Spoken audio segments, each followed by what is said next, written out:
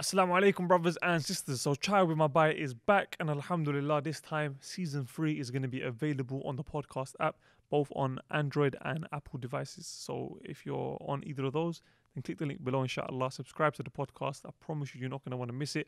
And now it's accessible for you wherever you are. If you're on the train, you can listen to it with your headphones in, or you've got AirPods, Beats, whatever headphones you have, inshallah.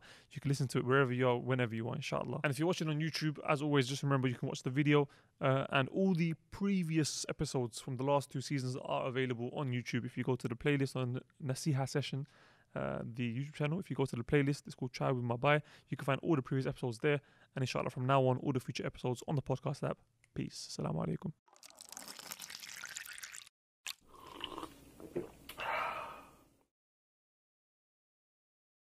Bismillah, alhamdulillah, wassalatu wassalamu ala rasulillah, amma ba'd. Assalamu alaikum wa rahmatullahi wa barakatuhu, brothers and sisters. Welcome back to another episode of Chai with my Bhai. Today's episode we have Yasin, again, Ustad Yasin, mashallah, he's rejoined us. Give salam. Assalamu alaikum wa rahmatullah. And we've got the YouTube panel of Sa'ad and Imran. Give salam, guys. Assalamu alaikum. Assalamu alaikum.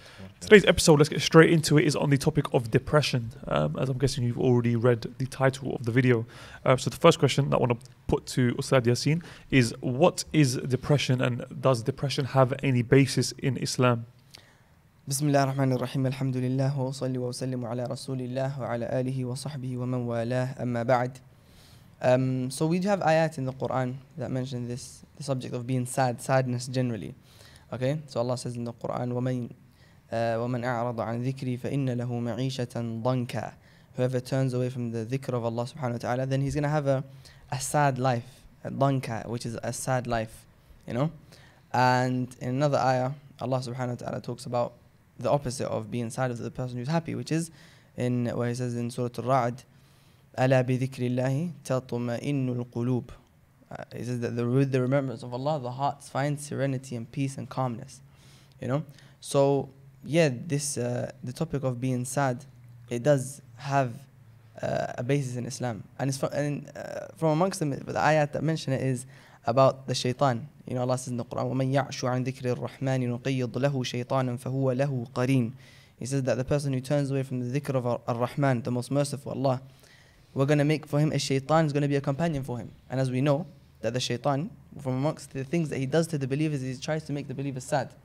You know, Allah says in the Quran, إِنَّمَا النَّجْوَى مِنَ الشَّيْطَانِ لِيَحْزُنَ الَّذِينَ آمَنُوا. The najwa, which is people gathering in secret for evil, is from shaitan. And the reason why is لِيَحْزُنَ الَّذِينَ آمَنُوا, in order to make the believers sad. So to enter sadness into the hearts of the believers. So yes, sadness, depression, you could call it, all of that stuff, it has a basis in Islam. And yeah, it does.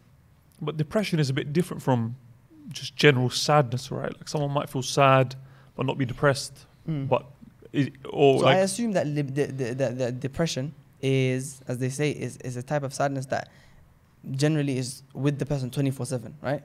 It's depression that is right. Okay, I see. Okay, and that is generally. I'm not saying that's the only type of depression, by the way. Yeah. But I'm saying that a person that Allah says in the Quran, we're going to give him a ma'ishatan danka. We're going to give him a sad life. A sad life. Okay. You get it? So that could be interpreted as a type of depression. Obviously, medically, maybe not.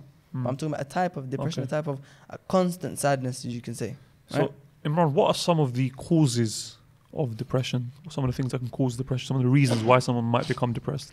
So before we mention some of the causes, I think it's important to mention the types of sadness that the Sharia acknowledges. And generally speaking, the types of sadness are 3, okay? Okay. There is the sadness with regards to things in the past. For example, someone... That's what I meant, by the way, when I said causes, that's what I was referring to, the 3 things you mentioned. Causes as in what caused this to take place. Okay, maybe I could use a better word, yeah. So anyway, the sadness which is due to something that happened in the past. Okay, this is what we call grief in English. In the Arabic language, it's called huzn. Then there is sadness with regards to that which is in the future. In English, we call this anxiety. In Arabic, it's called ham. And then we have sadness with regards to the present, what we in English call distress. This, and the Sharia refers to this as gham. Okay, so there is huzn in the past, ham in the future, and gham in the present. Does that make sense? So, okay, cool. So you mentioned that those are the 3 things, and it kind of makes sense. The future, the past, the present. Yeah. They're the main reasons why people get worried. Yeah. and in turn get depressed.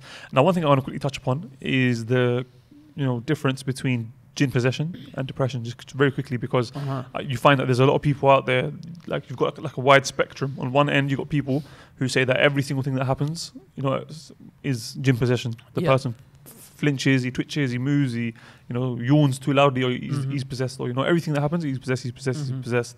Then you got another group of people who say that no matter it's never jinn possession. It's always just he's mentally ill, he's like mental illness. So what are the ways to reconcile between the two, and how can you know which one of the two you have, and is the cure different depending on which one you have?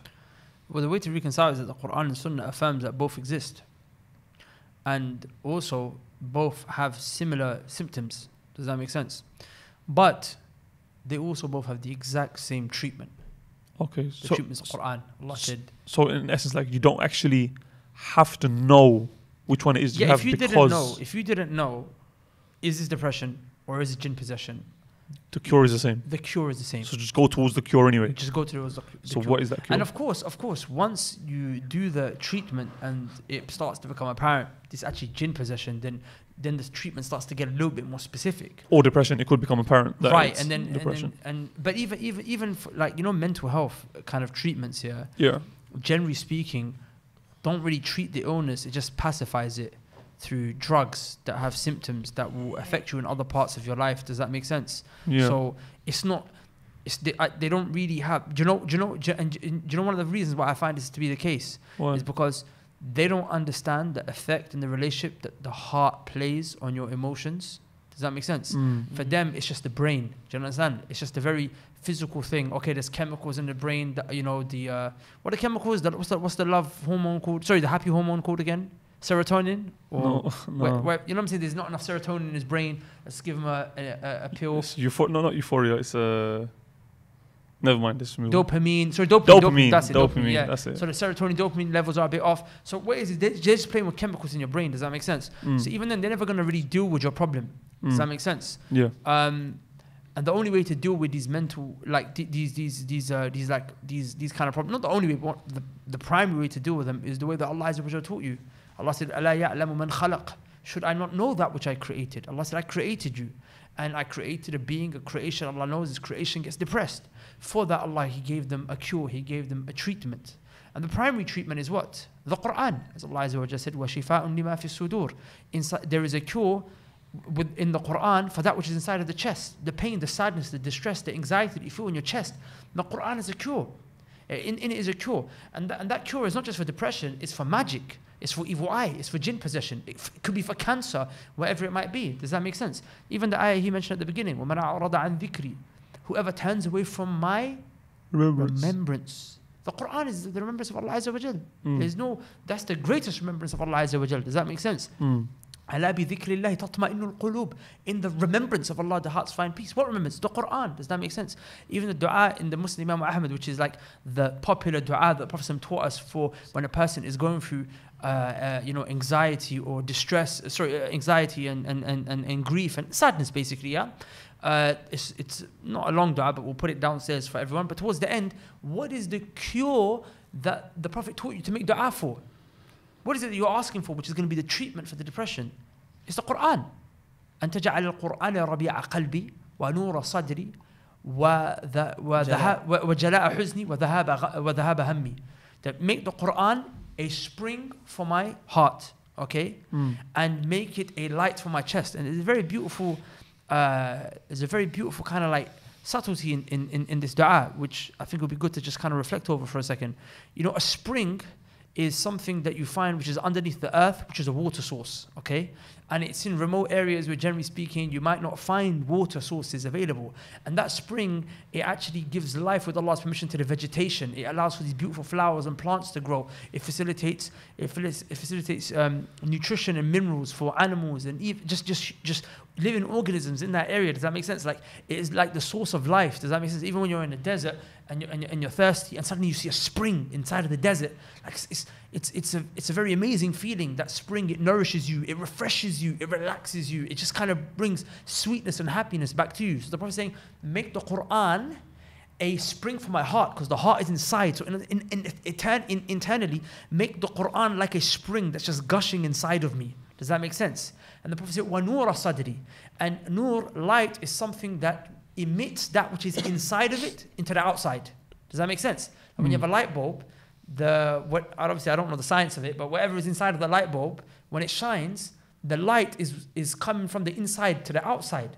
So the Prophet said, make it a nur from my chest, and the chest is on the outside of the heart. So the heart is inside, and that which covers the chest is, what covers the heart is the chest. So they make the Quran a spring for me internally. So make my inside just be gushing with the Quran, like a fresh spring of Quran. And then what happens as a result is that when that's internally, what emits out from me, i.e. on my body, my limbs, my eyes, my tongue, my feet, my actions, is going to be the Quran as well. Does that make sense? So the Quran is going to be inside me, and the Quran is going to be outside. I'm just going to be gushing with the Quran inside. I'm going to be bursting with the Quran outside. And that's an amazing life. And then with that, what is it? وَجَلَاءَ حُزْنِي. Take away my grief. وَذَهَابَ هَمِّي. And take away my anxiety. Does that make sense? And that happens through having a relationship with the Quran, living by the Quran, implementing the Quran. Does that make sense? So the Quran is something that is needed as a treatment for this. So you've established that the Quran is the cure, but how does the Quran become the cure? Should we write it on a piece of paper, tie it to a string, put it around our necks? Is that how we do it? Do we just hold it in our hands? Do we press it against our heads? Like, how do we make the Quran become the cure? It might sound like a really simple question, but I think a lot of people are not going to know. How does the Quran become the cure? Do I listen to it? Do I buy loads of them, put them in my house in different rooms, one in each room? Is that how is it that you make the Quran your cure? So the Quran being a cure, Allah says in the Quran, وَنُنَزِّلُ مِنَ الْقُرْآنِ مَا هُوَ شِفَاءٌ وَرَحْمَةٌ لِلْمُؤْمِنِينَ. That we sent down from the Quran something that is a shifa, a cure, and a mercy for the believers. And the way that the Quran was a cure in terms of these physical illnesses as well as spiritual illnesses is that to be read, ruqya. So when a person has, for example, an illness, he has a cold, for example, or flu, or he has another type of illness, which is depression or anything, any type of illness can be cured by the Quran, and that is by reciting it on the person, not by buying it and hanging it on ceilings, because this is something that was disliked by Ibn Mas'ud radiyallahu anhu, and he disliked that. But generally it is by reciting it and implementing it as well, because we know that sins are a cause for a sad life, and also sins are a cause for, as Ibn al-Qayyim mentions the effects of sins. He has a book called Ad-Da' wa Dawa, the illness and the cure for the illness, and he mentions in there, I think, over 100 benefits or 100 harms from sins, and from amongst them being a loss of lifespan, a loss of happiness, an increase of illness, a loss of provision. So all of that can be cured by reciting the Quran, implementing it, and staying away from sins. But as for the reciting, putting the Quran onto your, for example, like the cars, put it into the cars, write it down and things like that, that's not necessarily a cure, necessarily. Reading it yourself. Reading it, or someone reading it on you, and I'm implementing it in your life. But you see, that point I really want to focus on is the implementation part, because people think that the qira'ah, the recitation of the Quran, is just something that you do in your tongue. Like in Allah Azza wa Jalla in the Quran, الَّذِينَ آتَيْنَاهُمُ الْكِتَابِ يَتْلُونَهُ حَقَّ تِلَاوَتِهِ أُولَٰئِكَ يُؤْمِنُونَ بِهِ. That the people to whom the Quran was given, they recite it حَقَّ تِلَاوَتِهِ. They recite it a true recitation, the way that it deserves to be recited. They are the ones who truly believe in it. Does that make sense? So the ayah, can I say something about the ayah? The ayah, He should. the ayah, no, because I interrupted him. The ayah, it has two meanings. They're not going to say anything in the comments when you interrupt me, though, Sheikh. Oh, you just interrupted him. I interrupted him. No, he's interrupted you right now. I need to be disciplined. Points. No, I just interrupted him. Oh, sorry. Now I said interrupted you. يَتْلُونَهُ حَقَّ تِلَاوَتِهِ. يَتْلُونَهُ, it means two meanings. What you said is just the reading. Yeah. And the other meaning that's from tilawa. Yeah. The masdar of tilawa. The word comes from tilawa. But the other masdar it comes from is من التلو, which means to follow. Subhanallah. So يتبعونه حق اتباعه. That's what it means. Wow. They follow it in the correct following. And this is the correct. This is So the it more has two correct masdars. meanings. Yeah, two masdar. Like yeah. the like the question you asked. like yeah, but two different meanings though. So yeah, two different masdar, but the same مضارع ماضي. Wow. The point is that it means يتبعونه. They follow the Quran the way it is. Who follow mentioned it. this? All the mufassirun, to be But honest. like, All of them. but you know what the powerful Wow. point? You know the powerful point there is that even if that wasn't the case, Mm. the way that the Salaf and the Sahaba who Understood. were from the Salaf understood it isn't that way anyway. Yeah. Like for example, Abdullah ibn Mas'ud radiallahu anhu, he says, what does it mean to recite the Quran the way it deserves to be recited? A true recitation is that the halal that Allah made, you believe it to be halal, and the haram, you implement it as haram. As in the things that Allah says stay away from, you stay away from them, and to not distort the meanings of the, basically just implement it, basically to act upon it. Does that make sense? That's why Ibn Rajab al-Hanbali rahimahullah ta'ala, no sorry, Shaykh al-Sa'ib ibn Taymiyyah rahimahullah, he said there is the qira'atul badan, there is the recitation of the body, and there's qira'atul lisan, there's the recitation of the tongue. Does that make sense? Some people, they recite just on the tongue, okay, but that doesn't really benefit them. Like, I mean, look, there's a video of a kafir guy who learned Arabic and he recites Surah Al-Fatiha online. There's videos of Chinese people that recite Surah Al-Fatiha online. Does that make Non-Muslim sense? Chinese people. So again? You mean non-Muslim? Non-Muslim Chinese people, yeah. They recite Surah Al-Fatiha online. Like, it's not going to have an effect. There's rappers who mention ayat in the raps. Yeah, so it's not going to have an effect. It's the ones who implement it, who live by it. I saw Imam Hassan al-Basri rahimahullah ta'ala is a powerful statement. He said that, you know, he was referring to the reciters, the qurra of his time. And by the way, the qurra in that time were people who didn't just recite, but they actually had knowledge of the Quran as well. Nowadays, a qari is just a person who's got a nice voice and he knows tajweed. But them days, it was a person who knew the Quran, was a scholar of the Quran. He said the qurra today, he said they will say to you that I recited the Quran and I didn't even drop a single harf. I did not even drop a single letter. Like, I recited it perfectly. And then Al-Hasan al-Basri said back to them, he said, rather you dropped everything except for the letter. Meaning all it was recitation. Yeah. So now, but imagine how true that is for our time. If that was his time, and he was from the Salaf, the Tabi'een, and them times they were scholars of the Quran, imagine he used to see us today. I mean, to be honest, at least they recite. We don't even recite. No, but you know, he said Hassan That's Basri true. also said something similar. Go ahead. So he said that the people, they thought the Quran was revealed to be acted by. So the Quran was revealed to be acted by, but the people, they thought reciting it was acting by it. Oh, And how subhanallah. relevant is that Look at today? that. Wow. So a lot of people, and it's so sad, a lot of people, they say Ahlul Quran, people of the Quran, and this and that. What they mean is just someone who can read the Yeah, Quran. he doesn't know Tawheed, he doesn't know Aqeedah, The he person know doesn't teach manhaj. Tawheed. Wow. You get Like it? nowadays, there are people giving tafsir, just giving tafsir of the linguistic words of the Quran. But you ask them, Wow. That's you- actually deep. Sorry. listen, sorry. you ask him a question pertaining to fiqh, and he says, no, I just do tafsir, I don't know fiqh. Like, what on earth are you talking about? You just do tafsir and don't know Quran comes from Quran. fiqh. The Quran talks. Anyway, we're going off topic. That's mad. So what's the cause of depression? That's the question that we asked Yeah, in the previous so- podcast that we. Yeah. Yeah, so obviously, so you mentioned that it was, leaving the remembrance of Allah, leaving the Quran. But I just wanted to ask, so wait, are you saying that It's deeper than that, The it's two deeper extremes. than The two extremes. It's I deeper mentioned than that. No, you mentioned in the previous podcast. No, one No, second. even this one I did. No, it's deeper than that. It's not as simple as saying that the cause for depression is just leaving off the Quran. It's No, so there's one of No, one but, of no, but the I causes. remember you said that all causes of depression. Some people go to extreme where they say it's just jinn. I said that in this You said podcast that as already? well. In this podcast, Yeah. I was listening. Subhanallah. What are the causes of some of? Okay. List some more Okay, causes so other than the just fa- leaving the the Quran. Can I foundation- mention one? Huh? Can I mention one? Yeah, of course you can. So we have the hadith of Abu Umama al-Bahili, right? So we have the hadith of Abu Sa'id al-Khudri where the Prophet sallallahu alaihi wasallam saw Abu Umama al-Bahili radiyallahu anhu sitting in the masjid, and he asked him, "What are you doing in this time other than the time of salah?" So he said to me, "Ya Rasulullah, humumun, there's sad humum, which is ham, jam' of ham, which is anxiety, right? Waduyun, and also debts. So it's the reason for his anxiety is because of the debts, right? So the Prophet sallallahu alaihi wasallam taught him the dua, Allahumma inni a'udhu bika min al-ajzi wal-kasal wa min al-hammi wal-gham wa min al-huzni wal-bukhl min qahr al-rijal wa min ghalabat ad-din wa qahr al-rijal. So he mentioned the dua. طلع الديني. قهر وغلبة الدين الرجال. is both Oh, قهر الدين عفوا. Sorry, sure. وغلبة الرجال, both of them rated. Nothing in common. So the point is, this reason for depression wasn't jinn.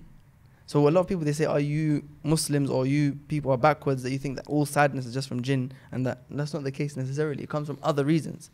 But what we do say though is that the cure for everything is the Quran. Can be the Quran by itself. Can be. Obviously, we're not denying medicine, but it can be the Quran as well. So that's one of the reasons. It's not just jinn. It's also things that happen in a person's life. Tangible reasons. No. Also, if you look at, what I find powerful here is that if you look at the ahadith in which the Prophet ﷺ taught us, things to say during depression, sadness, during distress, during karb, during calamities and chaos, they all indicate a particular solution, right? Which kind of also indicates what the problem was. And all of these adhkar, like I'll give you an example, yeah? The hadith Asma bint Unais radiyallahu anha, when the Prophet said, should I teach you some words to say when you are in a state of distress? And what are the words? Look, distress. This could be your world is coming down over you, heartbreak, pain, sadness, debt, ups on the block, like whatever it might be. Some words to say. Now, a person will look at this from the outside who really doesn't understand what the problem and the cause of his or her depression and sadness is, will not be able to understand the solution inside of this. It's actually quite shocking. You know what it was? It's just to say Allah's name. The Prophet said, say Allah. And then say it again, Allah. And then say Rabbi. Like Allahu. No. The dhikr is mentioned. Say it twice. Allah, Allah. Then to say Rabbi, which is another name of Allah. La ushriku bihi shay'a. That I will not associate any partners in worship with him. If you look at another hadith, I think hadith Ibn Abbas radiyallahu anhuma, where he said, كان يقول رسول الله صلى الله عليه وسلم في الكرب. The Prophet used to say when he was in a state of distress, what would he say? Distress, what would he say? لا إله إلا الله العظيم الحليم لا إله إلا الله رب العرش العظيم لا إله إلا الله رب السماوات والأرض ورب العرش الكريم. All of these adhkar, you see a similar theme. The Prophet is saying when you're in a state of distress and pain and sadness and grief, the Prophet he's not even, like in these adhkar, he's not even asking for it to be uplifted from him. What's he saying? Just remember Allah. Just acknowledge Allah. Even the dua that Yunus a.s. made when he was inside the belly of the fish. And the Prophet, what did he say? He said, no one calls out to Allah with this dua except Allah responds. What's the dua though? You're not even asking for anything. It's La ilaha illa ant. It's Allah, there is no one worthy to be worshipped in truth except for you. Subhanak, you are perfect, free from deficiency. Inni kuntu min al-zalimin. I am the oppressor. I am the zalim. Does that make sense? So, again, what are you asking for? You're just remembering Allah. Does that make sense? You're remembering Allah, but at the same time you're acknowledging something. There was a deficiency in you. What's the deficiency? You became a bit weak in your relationship with Allah, and that's what allowed you to feel this pain. Does that make sense? Like Allah, Rabbi, la ushriku bihi shay'a. This dua you should read when you're going through heartbreak. Someone broke your heart. And what do you say? You say Allah. Why? Who is Allah? Allah is Dhul Uluhiyya, the one who deserves to be worshipped alone. Does that make sense? And from the pillars of ibadah is love. Okay? Love and humility. These are two pillars of worship. Does that make sense? Allah Azza wa Jalla says, وَمِنَ النَّاسِ مَن يَتَّخِذُ مِن دُونِ اللَّهِ أَنْدَادًا يُحِبُّونَهُمْ كَحُبِّ اللَّهِ. From mankind there are those who take others as equals when it comes to love other than Allah. وَالَّذِينَ آمَنُوا أَشَدُّ حُبَّ لِلَّهِ. But the believers are intense for their love for Allah. Does that make sense? So the point here is that you decrease in your tawheed. Allah is supposed to be the one that you love more than anyone else. You're supposed to love Allah more than the money. You're supposed to love Allah more than the guy, or more than the girl, or more than the family, or more than whatever it is that is causing you this pain. Does that make sense? So Prophet telling you, remember, remind yourself, Allah. That's the one who you're supposed to love more than anyone else. That's the one who you are supposed to attach your heart to. You were created for Him to fulfill His rights. وَمَا خَلَقْتُ الْجِنَّ وَالْإِنسَ إِلَّا لِيَعْبُدُونَ. Allah said, I did not make you for any other purpose except that you worship me. Does that make sense? And then if it didn't affect you the first time, Allah say it again until it has an effect in your heart. And then who is this Allah that you're supposed to love, that you're supposed to worship alone? Rabbi, the one who's your Lord. the one who made you, the one who provided for you. Rabb is the one who created you, provides for you, sustains for you, controls your affairs, brings you harm, deflects from you harm, or brings you harm and brings you good, or deflects from you good. Does that make sense? Yeah. And then the last thing, and this was the problem, لا أشرك به شيئا. I will not do shirk with you, Ya Allah. I will not worship anyone else besides you. Whether the shirk be major, whether it be minor, or whether it be hidden. I'm not going to come with any association. Does that make sense? And that was the problem, is that you started to love things, or you started to want from things, you started to hope or rely or desire things a bit more than you were supposed to. And your tawheed and Allah Azza wa Jal dropped a bit, and that's what allowed for the pain to come. So the solution is what? In attaching yourself back to Allah, by being a slave, by worshipping Him, primarily through reciting the Quran with your tongue and through your body by implementing it through the ibadat. Just like on that topic of recitation, is there like a practical guide or practical, because saying recite the Quran is, you know, very open. A lot of people, it's just like, yeah, okay, cool, I'll do it.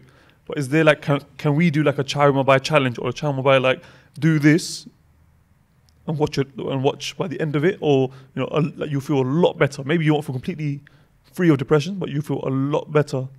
Something like, obviously, maybe like the Quran once in 40 days, right? That's what the Prophet ﷺ advised the companion. That's the minimum the Salaf used to like. The minimum, yes. So as in like, so if you just read like, what is it, 15 pages a day? 3 pages after every salah, and that's it, you've completed the Quran in 40 days. You'd have completed the Quran every day. But the thing is, the most important thing, you're reading the Quran, that's in terms of ruqya, reading it on you, and you read it on yourself. That's something.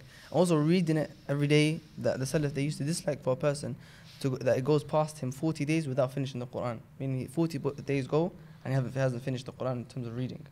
But when it comes to specific ayat, when it comes to reading ruqya, what would you recommend? So it's a Fatiha. We have the hadith of Abu Sa'id al-Khudri radiallahu anhu in Bukhari Muslim, where the man, the chief from the tribe, he was stung by a scorpion. And this is a physical illness, right? He was stung by a scorpion, it was poison. So Abu Sa'id al-Khudri read to him, on him Surah al-Fatiha. That shows that Surah al-Fatiha is a cure as well. How many times? Or 7 times. Seven times. And you have Ayatul Kursi. You can read that as well. The last 3 ayats of Surah al-Baqarah. When it comes to, and also after that, some of the scholars they mentioned, and there is difference of opinion on this, is reciting certain ayat that have been known to have a bigger effect on certain illnesses, such as jinn possession. Reading the ayah of وَاتَّبَعُوا مَا تَتْلُو الشَّيَاطِينُ عَلَى مُلْكِ سُلَيْمَانَ, for example. Surah al-Jinn. Surah al-Jinn. Last page of Surah al-Ahqaf.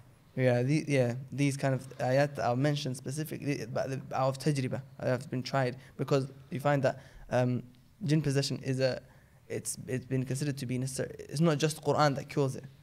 The ulama, they mention other things that are adwiya, like Ibn al-Qayyim rahimahullah, they mentions medicines that cure jinn possession.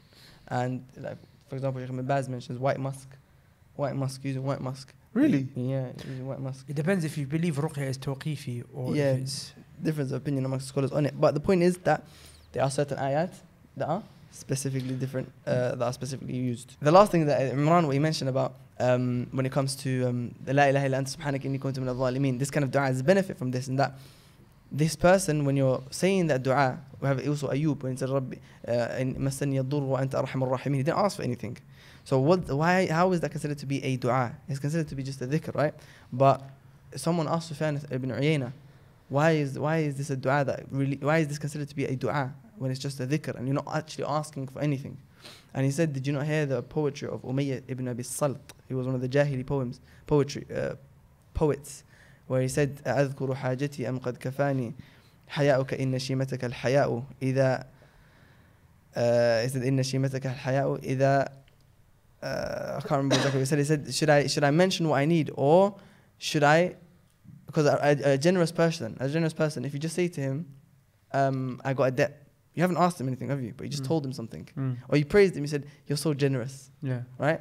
A generous person understands that you need something. Subhanallah. So what about Allah subhanahu wa ta'ala? Yeah. So you say, لا إله إلا أنت سبحانك إني كنت من الظالمين. أذكر حاجتي أم قد كفاني حياؤك إن شيمتك الحياة إذا I can't remember the last one. عليك عبد يوما نعم. But it's not just that. You know, another powerful thing to look at the meanings is that those du'as, those dhikrs, they teach you to acknowledge your shortcoming. La ilaha illa anta subhanak inni kuntu min adh-dhalimin. You're the zalim. This happened to you because of yourselves. ما أصابك من حسنة فمن الله وما أصابك من سيئة فمن نفسك. Any good that came to you in your life was from Allah. Any bad that came was because of yourself. Fadil ibn Iyad, if he used to come home, see his wife being disobedient to him, he used to see his child being disobedient to him, or his riding beast being disobedient to him, he says, because I disobeyed Allah Azza wa Jal. Does that make sense? So this depression, this sadness, it came due to what? Man a'rada an dhikri. You turned away from Allah's reminder. Okay? Well, I swear by Allah, you know something happened to me? Day before yesterday, I was lying down, yeah. I was in the office here, yeah. It was last night. Well, life happened to me last night.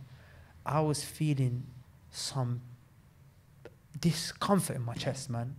I was thinking, what? Like, I was thinking, did I do a sin? What did I do? Like, I feel such like heaviness in my chest right now.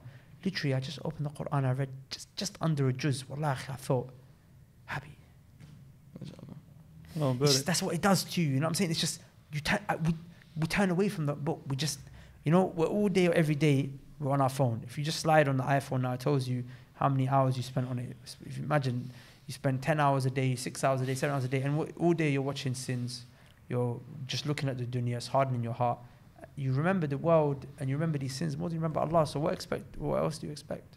Saad, you haven't said anything. You're not depressed, are you? Me, no. Alhamdulillah. Okay. No. Okay, alhamdulillah. The last thing I want to ask before we to wrap it up. I'm so sorry, because you asked him about practical solution, yeah? So, I'm going to mention one thing, but... Okay. Okay, the practical solutions, I would say are 3 things, yeah? I'm not saying these are the only 3, but these are 3 things to do, yeah? Number 1, the issue is tawheed. That's the issue here. There's a deficiency in a person's tawheed. So the greater your tawheed, the greater your sense of happiness, the greater your sense of joy, the greater your quality of life. Does that make sense? Number 2, it's the Quran, reciting it and implementing it. And number 3, it's these actual du'as that we've just mentioned, to read them, which will all be in the information section below. So as for the first one, I really would urge the brothers and sisters to watch a series that I'm doing. It's called On the 99 Names of Allah. I promise you, wallahi, when you get to know who Allah is, it takes all sadness and pain away from you. And literally, we'll just link the playlist below as well.